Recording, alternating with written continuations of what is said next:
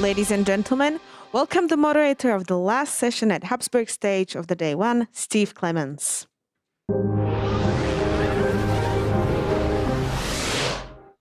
Hi, everyone. I'm Steve Clemons, editor-at-large of The Hill in Washington, D.C. I've been a regular attendee at GLOBSEC here for a long time. And this topic about digital health, digital rules, ethics in the digital space has been one that we've been dealing with at GLOBSEC here in Bratislava for many, many years.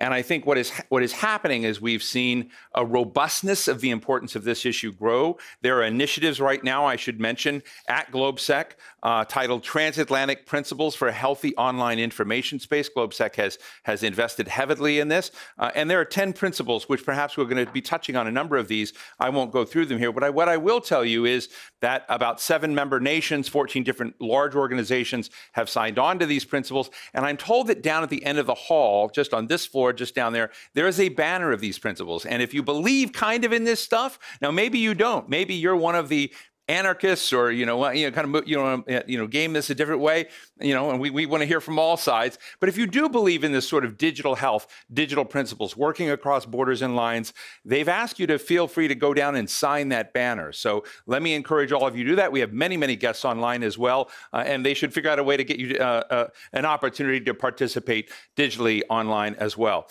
Let me tell you who is joining us for our panel session. Our 3 panelists today are all virtual, and I see all 3 of them here. It's great to see David Carroll. I wasn't sure we were going to have him. David Carroll, let me start out for a moment, is Associate Professor of Media Design at the Parsons School of Design in New York City. He is probably one of the world's most important crusaders for data protection rights. And I just want to put that on the table. He is been the one who created the most significant criminal liabilities for Cambridge Analytica over his own voter rights profile. It's a fascinating thing. He was the subject of a Netflix show called The Great Hack. And so, David, it's great to see you here. We also have with us Renate Nikolay, is head of the cabinet for in the Vice President's Office for Values and Transparency for the European Commission in Brussels. She has a fantastic Twitter feed. I have to tell Renate, I've been enjoying your tweets all day. I just know you have a great soul. So please go take it. And then we have Marcus Reinisch, who's joining us also virtually. He's Vice President for Public Policy in Europe for the Middle East and Africa. So we've got different corners of this conversation here today. And I'm going to try to keep looking at the camera where my guests are. But all of you, I'm going to tell those folks that are online, you can participate, and those in the room or those watching wherever, file your questions in the GLOBSEC app, and they will pop up on my little notepad here, and we'll be happy to bring them to you. Those of you in the room can also pose questions, and you'll just do so at the microphone. I think the issue of starting with the questions, I'm in media, right? And I've been watching media become more and more fragmented, and the kind of division, the discussion of what exactly is media is up for grabs today, because there are a lot of players that do not have that DNA of objective distance in them, that notion of what public responsibility and accountability they should have. That's just the media dimension. But there are a lot of other players, and there are platforms like we have at Facebook, Twitter, Google, but there are many, many others as well. And the rules across lines matter, and how we kind of shape a world collectively together, particularly as I see it in transatlantic relations, dealing with some of the more insidious players that are out there is very important. But let me ask David Carroll to help set the stage, if you would. David, I really respect what you did in sort of looking at the question of your own voter profile, which became part of the Cambridge Analytica story, became part of a great series. I'm interested in what you think are the top 2 or 3 equities we should keep in mind as we discuss this issue of digital health, and how to get it right as we move forward, as opposed to just necessarily relitigating the past. But give us your top of line thoughts. Well, thanks, Steve. It's great to be here. Glad I made it at the last minute. The big lessons learned out of... Okay, great. The big lessons learned out of the Cambridge Analytica parable for the future is, number one, the need for a global standard for data rights. The ability for bad actors to exploit the differences between data protection regimes is a significant problem. And if we are to, basically, data does not respect borders. It emanates around the Earth like an atmosphere. So we have to understand it that way, and we risk splinternet if we do not achieve a very strong global standard. The second issue is you can have the greatest laws on the books, but if they're not enforced, they really don't matter that much. And unfortunately, in the case of Cambridge Analytica, the ultimate victory of me achieving the full data request was achieved by an act of journalism because somebody leaked the database to journalists. The data protection regulator was not able to fulfill their task. So even the best data protection authorities don't have the tools or the skills or the resources to tackle the biggest challenges of the day and the future. And then the last thing is, the problem with my story is that it emphasizes this personal responsibility for one's own data. But data is a collective issue, and privacy is a networked problem. And so, it is not my fault that I had a profile collected, nor is it my fault that I spent huge amounts of money and many years trying to get at the truth, when really it affected every registered voter in the United States. And we haven't really reckoned with the way that privacy invasions affect entire communities, even populations. Well, thank you for that, David. I want to encourage our three panelists to also feel free to react to one another as we weave through this. I'm going to get to Marcus in just a moment. But Renate, I want to ask you a question. As you sort of look at this broad subject of kind of creating scaffolding and a platform and a safe space for people's digital rights and digital privacy and digital communications and, just getting all of those features right. One of the things that I've been thinking about here at GLOBSEC, because there's been a lot of discussion of China and Russia, when you think about tomorrow's global middle class, and David Carroll just sort of referred to this in a way about the fears of a splinter net, a lot of that is not going to future net added global value, global middle class will not be in the transatlantic relationship. It will not be in Europe. It will not be in the United States. It's going to be in Southeast Asia. It's going to be in Asia proper. It's going to be in Africa.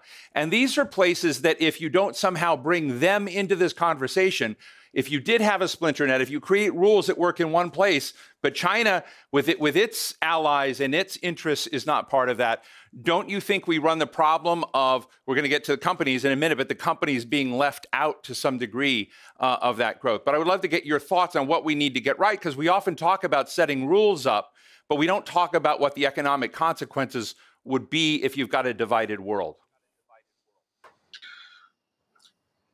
Thank you, Steve, for the question. Indeed, I think it's quite important to not forget the global dimension of what we do here, because, this digital transformation that we all live in is in the end something that will unite us all much more and facilitate global conversations. And that's why global convergence of rules is so important. And I see a certain trend in that direction. I was very involved in the making of the General Data Protection Regulation in the EU.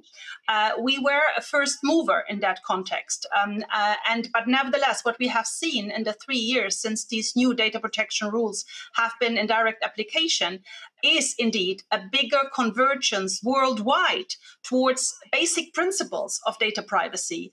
And of course, it's always good if transatlantically we can kind of show the way. And today is a good day to talk about that, because we just had President Biden in town for an EU-US summit and for a NATO summit, with very encouraging signals that the US is back and transatlantic cooperation is back. But what we are seeing globally is actually a convergence, not only in the US and in EU, but also in parts of Asia.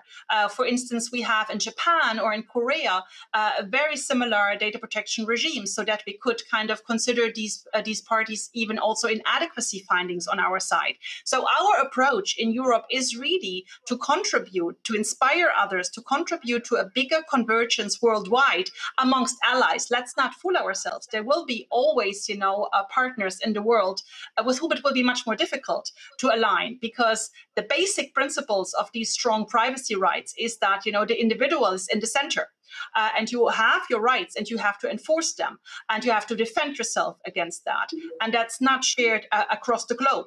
But I think if we are united and work, in international fora, whether it's the United Nations, whether that's the Council of Europe, to aim for a bigger convergence, that's also in the interest not only of the citizens worldwide, but also of business worldwide.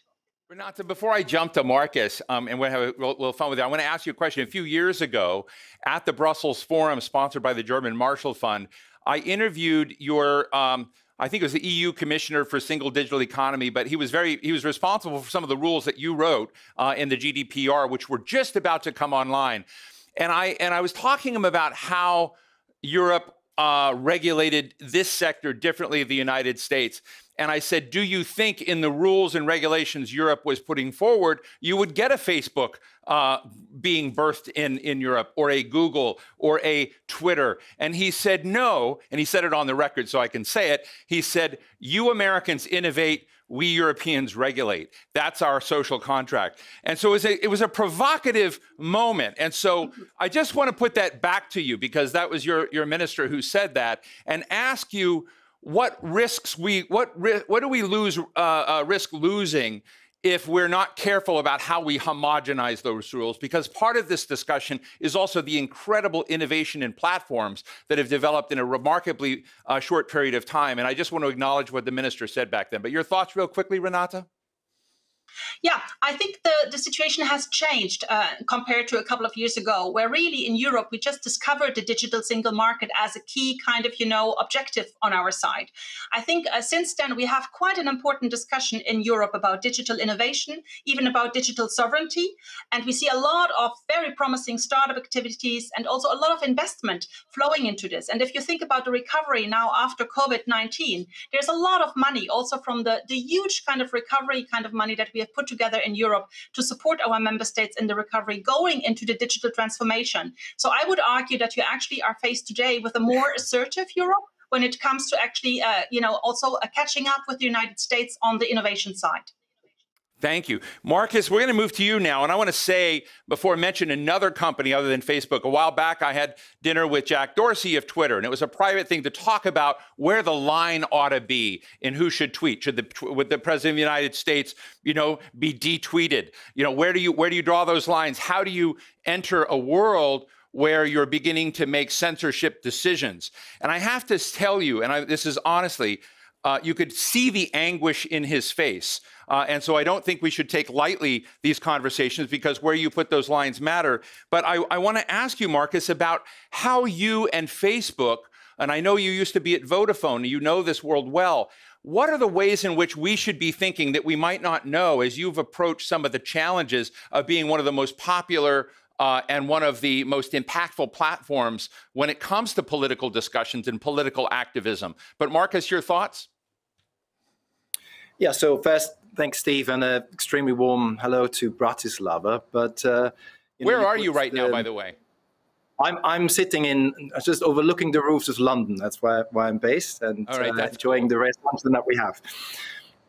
But the anguish that you were describing, that Jack Dorsey is displaying, that's the anguish that I display as well, almost on a daily basis, because we are pushed towards decisions that are ethically very, very critical. And the question is really who should make these decisions. And I think we've said this, and I feel this personally, it shouldn't be us. It should be democratically elected representatives. It should be governments. It should be the European Commission and the co-legislators. And I think it is a really, really delicate balance that you have to strike. You have to strike balances between freedom of speech and harmful speech. You have to strike a balance between safety and privacy. You have to decide what is truthful and what is deliberate manipulation. And this is not, I think, a role that a private company can ever play. And I therefore really, really, happy to say as a European, as a proud European, that we do have a European Commission, a European institution that is actually going down this route, that is creating the frameworks of the what safeguards democracy, what safeguards society. And we have sort of the alphabet soup of the DSA and the EDAP and so on. But these are really instruments that we need. And I just want to go back to Vice President Ansip, who said, America innovates and Europe regulates. First, that's not true. I don't recognize this. There's a lot of innovation going on in Europe. But even if it would be true, Europe has developed a muscle of good and fair and cross-border regulation. And I think it's a very good contribution to make. However, Europe by itself will not be strong enough to build the frameworks, the global standards that David was referring to. And it does need the transatlantic partnership with the US. And I think, that President Biden is currently in Brussels is a fantastic sign, and that there will be much more cooperation to create a global standard, and a standard as well that addresses, I think, the counter model that comes from China. And I think that is a concern for Europe and for America in equal terms. I think David has slipped off. I think he'll be back in a moment because I want to go back with a heavy question. But let me ask you both, Marcus and Renate. One of my best libertarian pals from Germany has just walked in the door. And so I have this, sort of low rules, don't get too obsessed with government mindset in favor of my friend over here for a moment. But as I think about this question, and I typically think about political ecosystems as one where the product of political pressures, the political gravity takes us to an outcome.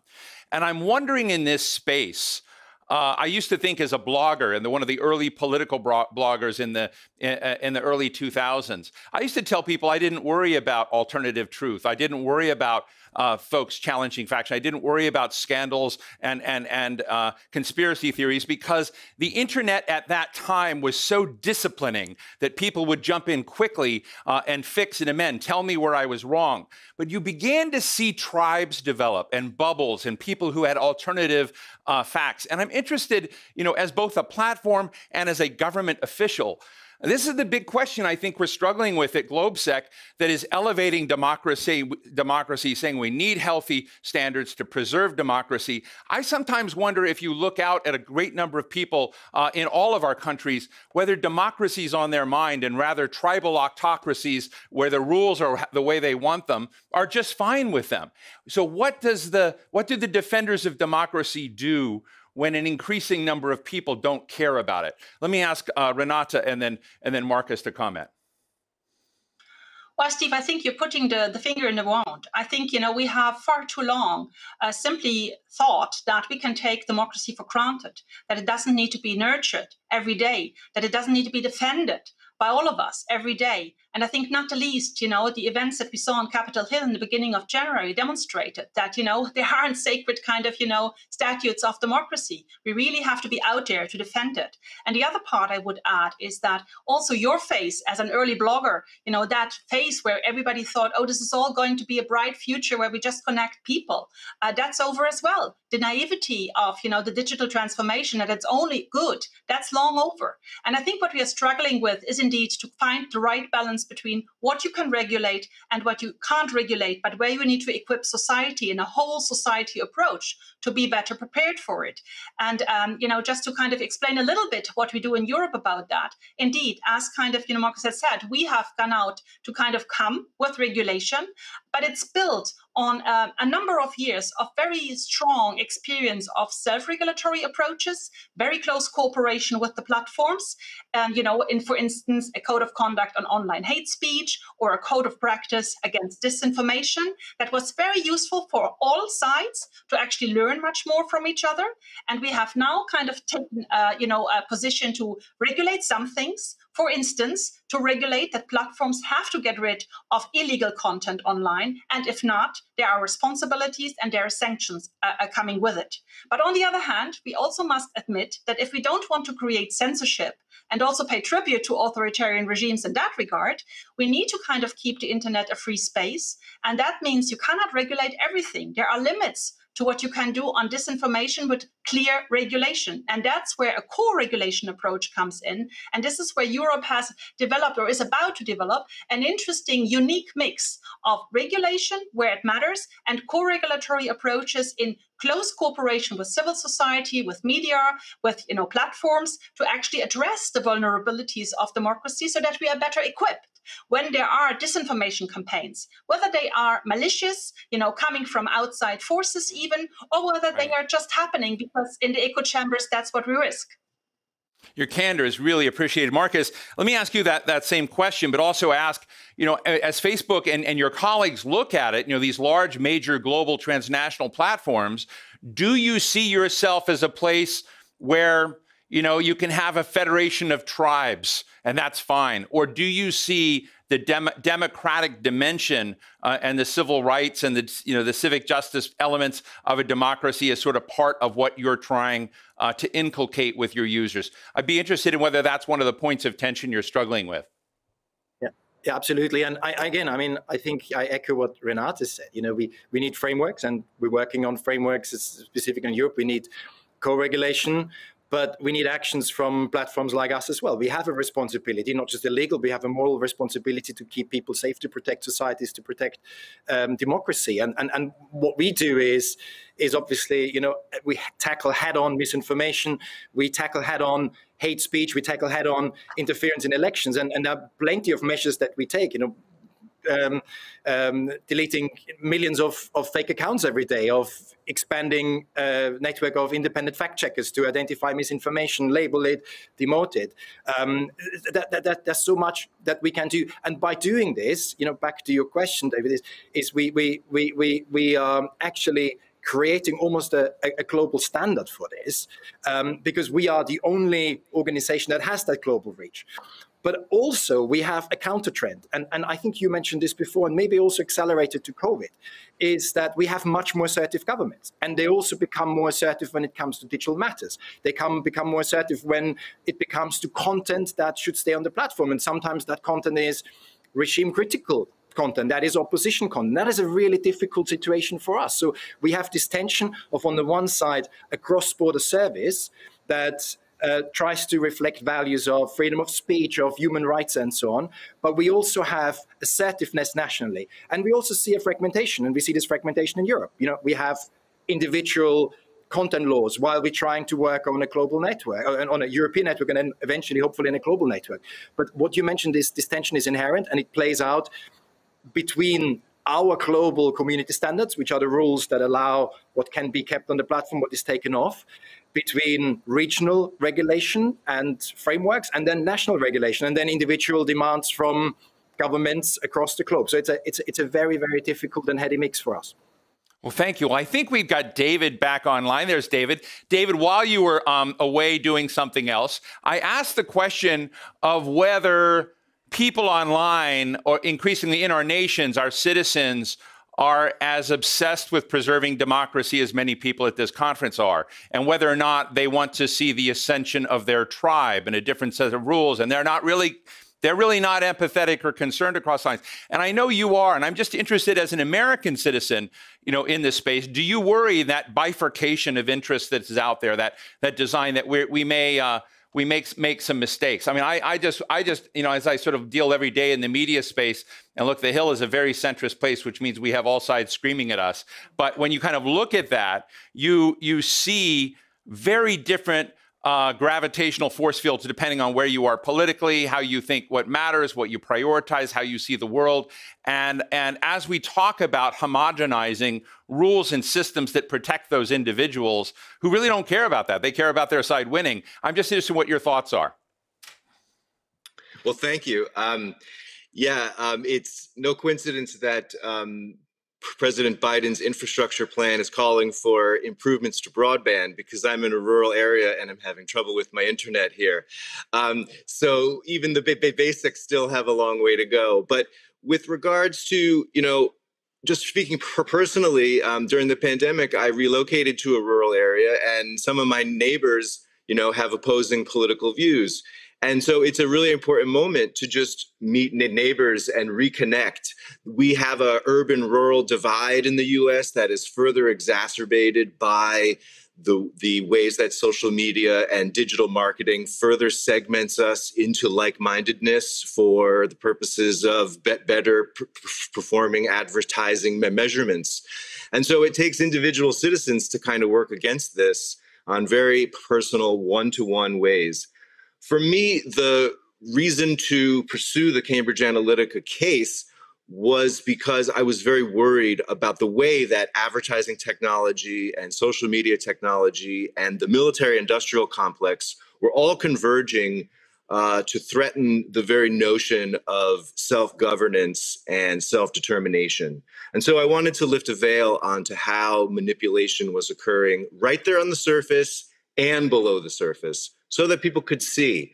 And indeed, when people see inside the machine, it is the most effective way to limit its impact. That once we can see it, it is less effective at dividing us. Let me thank you for that. Let me ask you all another question. I would mention, I remind you all, you can ask questions through the app. Someone asked me a defense industry question, which I'm not sure fits, but I'm going to ask it if we have no others. And you can also ask questions here in just a little bit at the microphone. But we have a great innovator from Slovakia sitting in here, the CEO of Tachyon. He's a big giant in the artificial intelligence world. I remember talking to Eric Schmidt of Google at the time. He said, I asked him, how do you think you're going to get the publics in our world to trust AI? And he says, well, AI is going to fix bad health diagnoses because the health diagnostic system is so horrible. That'll be the other side. The other thing it will fix right away is identity theft and fraud and financial. He says there are going to be practical ways that AI comes in and changes the prospects and welfare of people. In this conversation, as I listened to Marcus talk about, I don't know, the hundreds of thousands of people out there. I don't know how many you've got, basically getting rid of the millions of bad messages and whatnot. But it's an active thing you're having to do to remove those messages. And I'm just interested in whether or not we are locked in the wrong frame for thinking about this, that a lot of this online health could in fact be put in place by the advances that are coming in AI, the advances that are coming in. Can we build in to the systems we're producing something that more automatically produces healthy outcomes, or is that naive of me, Marcus? Well, first, you mentioned this already. The AI system is not just there to help elites and to help technology companies. It's there to help users and individual citizens. And actually, ironically, the place where we deploy the most sophisticated and most AI is actually of determining and finding untoward content, hate speech, and so on. I mentioned 97% of hate speech is detected before it is reported. That's done through AI. So AI is already built to benefit the user, but there's no question that it requires much more transparency, and I agree here with David. That's the concern. The concern, it is a black box, and you don't know what's going on in there. And actually, when you look at it, it's relatively simple. If you look at your Facebook newsfeed, it's fairly simple why things are ranked the way they're ranked. But I do believe that there is a need for a framework to build sort of the ethical element of AI. And again, I'm coming back to this. This is not something you can leave to private companies. I don't think that is something you can leave to even self-regulation. And therefore, the attempts, again, here in Europe, and Europe is a leader in these things, is extremely welcome to have a framework of how AI should be deployed by companies, but also actually by public bodies, because it's not just us who deal with sensitive data. And I would argue that actually some of the public institutions, to think about health organization, health services, have much more sensitive data that with AI has potentially concerning outcomes. So I think tackling it through a regulatory framework, an open, transparent regulatory framework, while at the same time putting an onus on companies like ours to be transparent and to actually also recognize that AI is something that is used for you. This is not to polarize people, not to keep people on the platform, as often alleged, because we are an advertisement business. Right. We have advertisers that don't want to see the advertisement next to polarizing content. So there is an incentive to use AI for good and not for bad. Well, before I jump to Renate to ask her the same thing about AI and how Europe uses it, say as opposed to China, or how Facebook uses facial recognition as opposed to how China uses facial recognition, Marcus, let me ask you one other question. Facebook has made the decision to say bye-bye to President Trump for a couple of years. And you went through a process for doing that. There are a lot of other autocratic leaders who, I remember when Emmanuel Macron spoke to GLOBSEC, and he said very bluntly in English, the populists in Europe are lying to their citizens. And so I'm interested in whether that decision on Donald Trump leads to the necessary banning of other leaders who mimic some of those behaviors. What are your thoughts, real quick, and then we'll jump to Renate. Yeah. Look, all our policies before the decision on Trump, never allowed that public figures can incite violence. So, I mean, there's not necessarily a change to our policy, but definitely what happened on the 6th of January in the US is obviously a pivotal moment. And we had to make this drastic decision, and it was the right decision. And as you rightly say, this was a fundamental decision which we put in front of our external independent oversight board. And they came back and they said, look, number one, your decision was right. Yeah, you had to take Trump off the platform. Number two, banning him indefinitely, that is more problematic because there is no due process. It's not transparent why you did that. And back to you need to find a transparent process that you need to communicate properly. So that's where we ended up in there. But what we do as a response to the decision of the Oversight Board is to create standards for public figures that don't just apply to one public figure, to ex-President Trump, but actually apply to all politicians, to all public persons who potentially abuse the ability of the platform to communicate and thereby trying to incite violence and cause harm. Thank you for that. Renate, let me ask you to comment about AI and technologies as you see them. I mean, Brad Smith, who's also speaking here, the president of Microsoft, wrote about advances in technology as tools or weapons.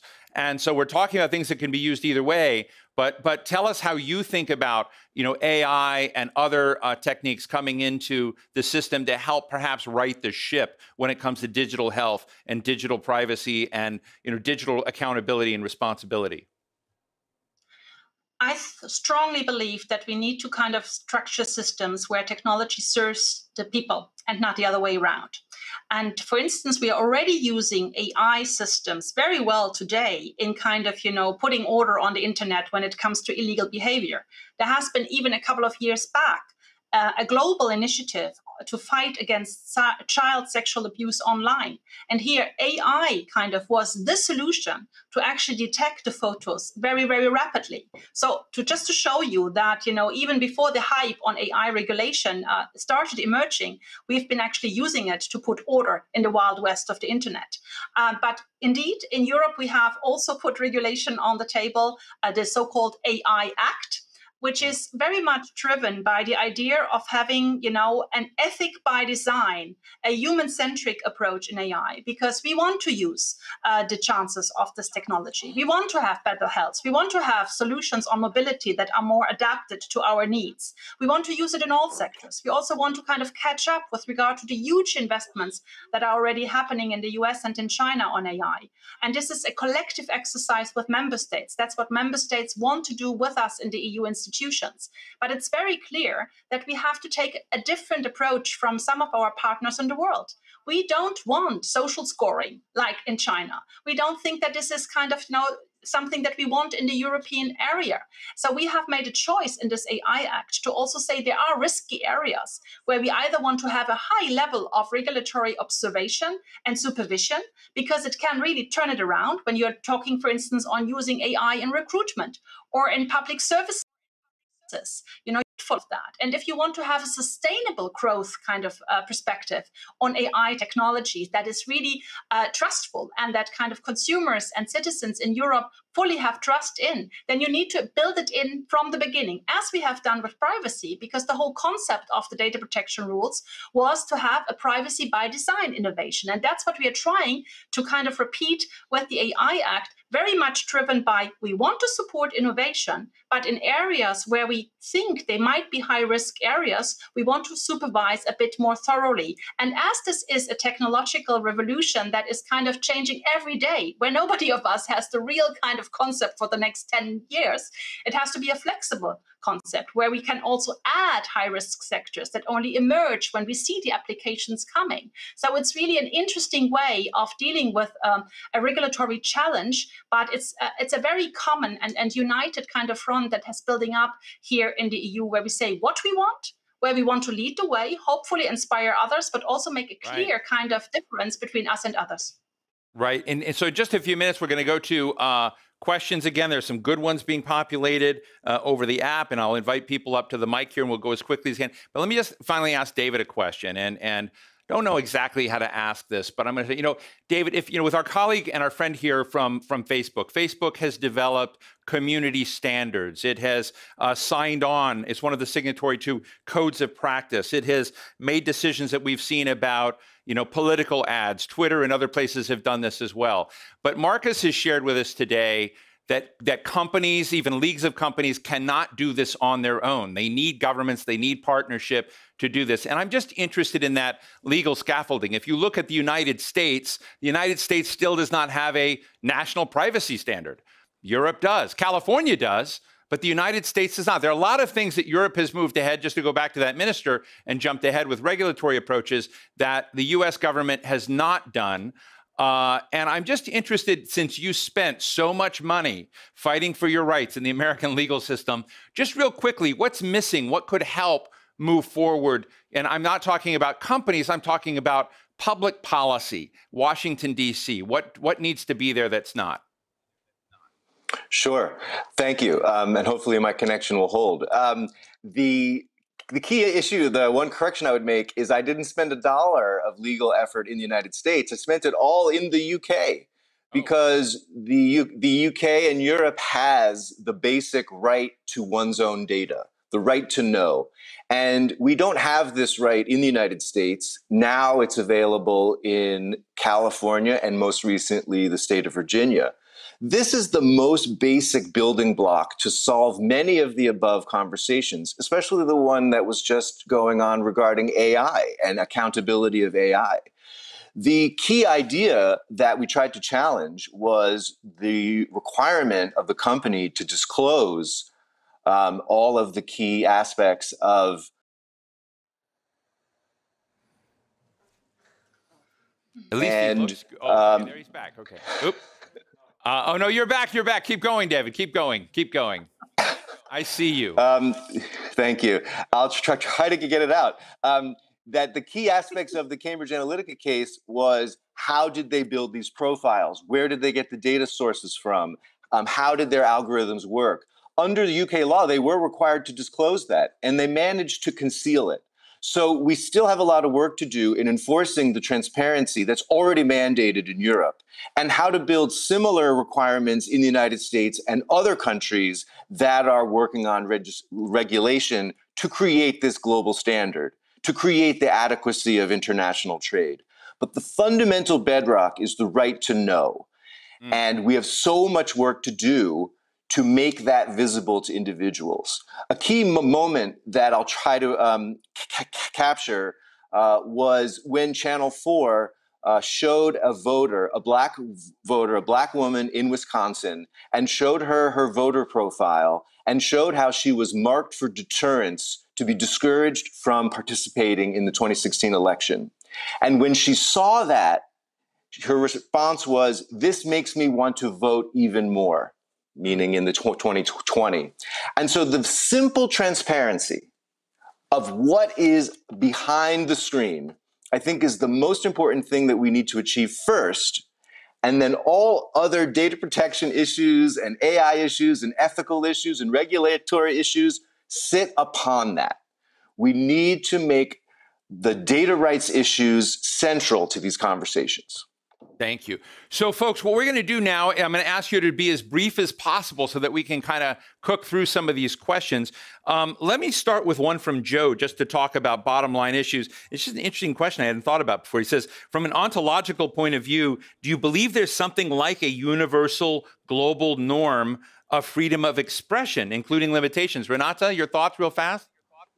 Well, we have, international, human rights standards, even in the United Nations, and their freedom of expression is clearly included. And that's why, I would say there's already quite a global convergence on the importance of freedom of expression. Where we differ a little bit is, whether that's absolute or how it can be reconciled with other interests, such as security.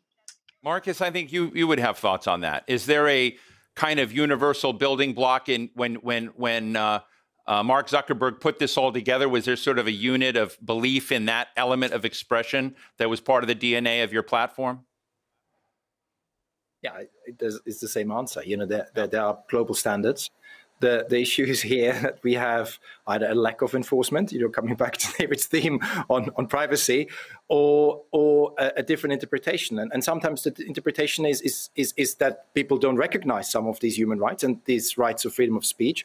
But also, I think more subtly, and I think Renate made the point already, is that the absoluteness of them.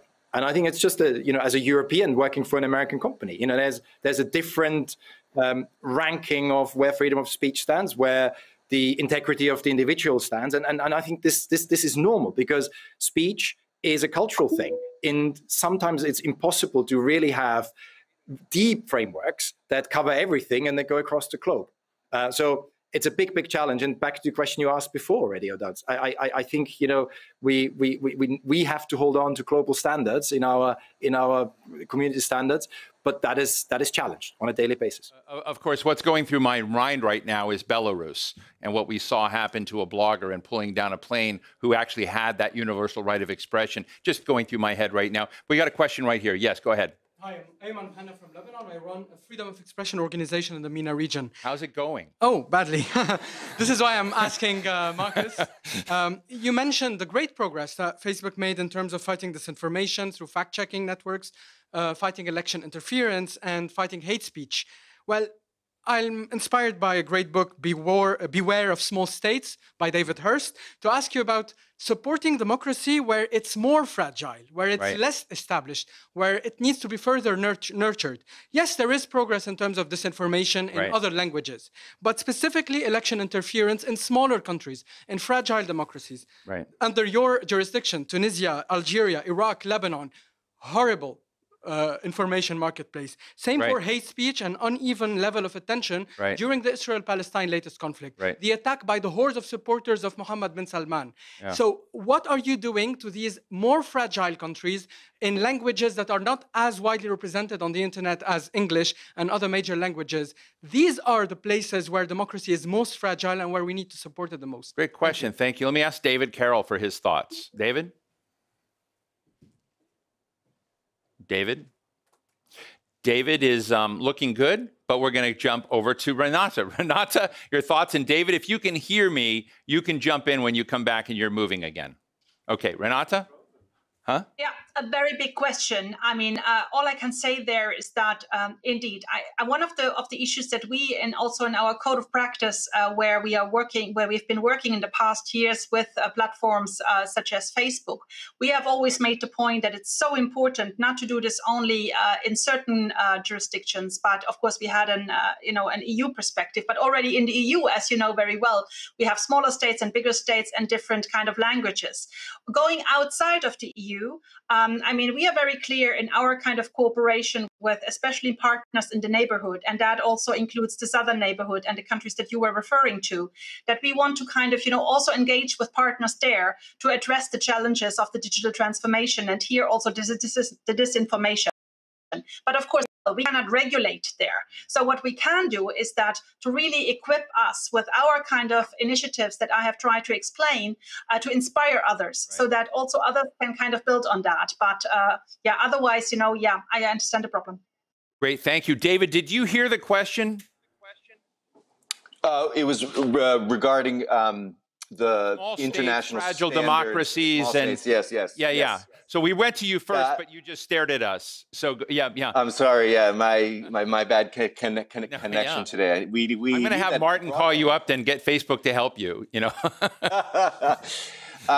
Yes, I think that the small state issue is extremely important and goes back to the question of a universal data protection shield across the world, that small states are also exploited by bad actors for abusive practices or to offshore and launder data. So, for example, the last thing that we learned from the investigation into Cambridge Analytica is that they were in the process of offshoring to St. Kitts and Nevis, using the Caribbean to shield themselves from data protection laws.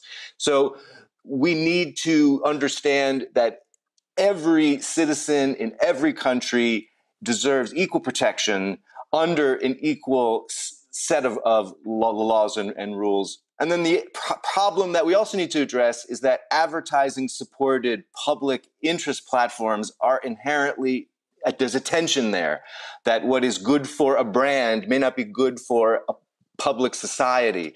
And there are arguments that the brand creates an incentive to be good for society, but not at the expense of profit. So we need more public interest platforms to compete with the commercial ones. And that's a huge challenge. Marcus, thank you for that. Marcus, can I ask you to share your thoughts with that? But we also have a question here from Ivan that's come in online. And he basically wonders to what degree, it's not like a small nation problem, but it's a small company, a small everybody question. If you don't have the technological sophistication or the money to invest in the kind of protections we're talking about today, he's just wondering whether that is something where the bad guys and the villains always win. And I guess I would ask you, I know someone in this room right now who has, one of the largest followings on Facebook from Palestine, particularly among young youth. And, believe me, Mahmoud Abbas doesn't like this guy. He's anti-corruption and pro-democracy, and Abbas has overstayed his term by 12 years. So when you look at that, he's got a whole farm of people that government and the Egyptians have aimed at him and every digital thing he does. And even Facebook has been in this story to somewhat. So I'm just interested in how even if Facebook can deal with government actors trying to undo the rights of those people who were worried about democracy and anti-corruption and trying to take it. How do we help the little guys succeed against the resources of governments that actually don't want the values we're talking about today? Marcus? Yeah, I mean, we can't be naive about this. This is an arms race between the bad actors and people who try to stop this behavior. So it will never be over. And yes, I think you're absolutely right. I mean, this is a resource question to some extent. And to make a very blunt point about this, Facebook spent last year the equivalent of Twitter's revenue in protecting the integrity of our platform. I mean, that is an enormous expense to make. We have 35,000 people who keep the platform safe. That is probably, I haven't really checked that, but it's probably the biggest enforcement army that there is, and enforcement group of people that there is. But I think there's a myth, and I want to just clarify it, is that so if you're a small state, if you're a small group, you just fall through the cracks. I don't think that is right. And when we think about bad actors, there's definitely one, which is behavior. Yeah, let's think about it. As a bad actor, you behave, and what we call is CIP, which is sort of coordinated influencing of outcomes in a different country. And we spot that. We spot that everywhere. Doesn't matter how big a country is, how big a group is. These are mechanisms, these are, again, algorithms that help us to spot this. So every size of political or geographical entity benefits from this one. And then you have content on the platform. And yes, that is a scale game. Moderating content, again, raises the need for having a lot of people on the ground, for having the most sophisticated algorithms. And it does become a challenge for others. And I do remember when I was on the same panel with Renate's vice president, when she said, look, are you too big to care, as a platform? And my response was, we are just big enough that we can care, actually, because it is very, very difficult to bring up these resources, to deal with all these challenges on a global stage. That is it. And if you think it's still not enough, think about our competitors or smaller platforms that come into this market and what challenge they have.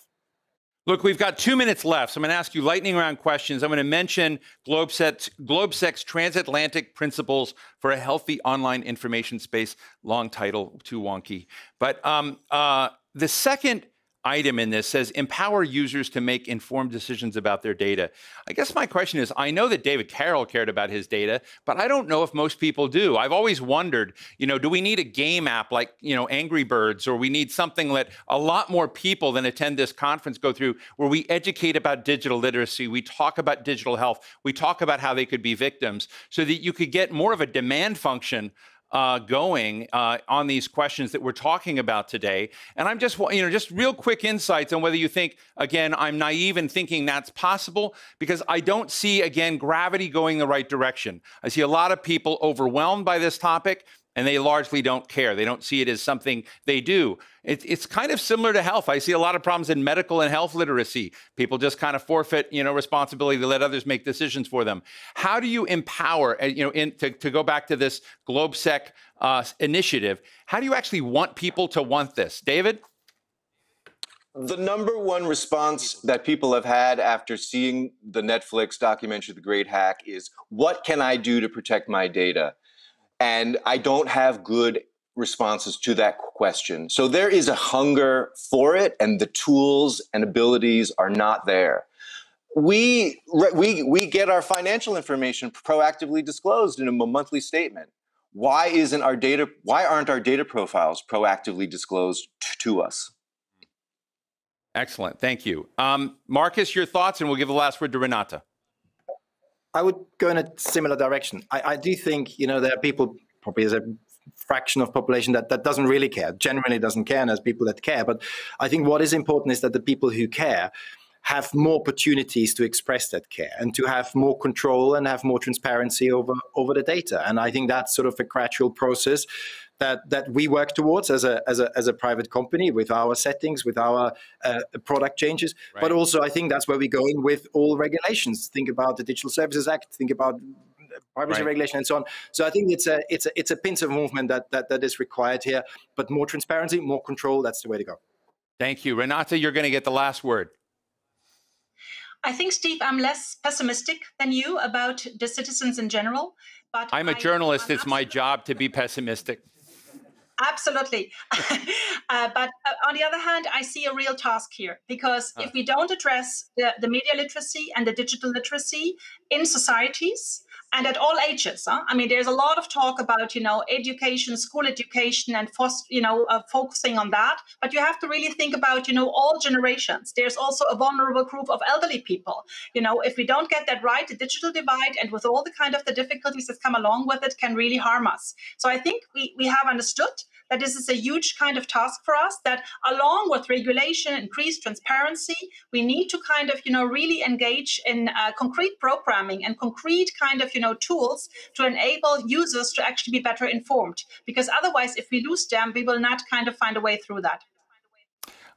Well, listen, what a great conversation in a short period of time. I didn't know where this was all going to go, but I thought we actually did say and reveal some very interesting parts of this discussion. I really want to thank Renate Nikolay of the European Commission in Brussels, Marcus Reinisch of Facebook. I'm happy to friend you if you want, Marcus. We can become pals. And David, I love Facebook, but David Carroll from Parsons School of Design. Watch The Great Hack. It's such an important show. Thank you all. Right now, our time is up. I should say that there is a program about to begin with the Prime Ministers of Slovakia and Austria in the Maria Theresia room. It's going to be tough to get in there. You'll have a lot more fun if you just hang out in this room, because it's going to run live here. But let's give a big round of applause to our panel. Thank you so much. Thanks, David. Thanks, Marcus. Thanks, Renate. I hope to see you in person one of these days. That'd be nice. Bye. Very much.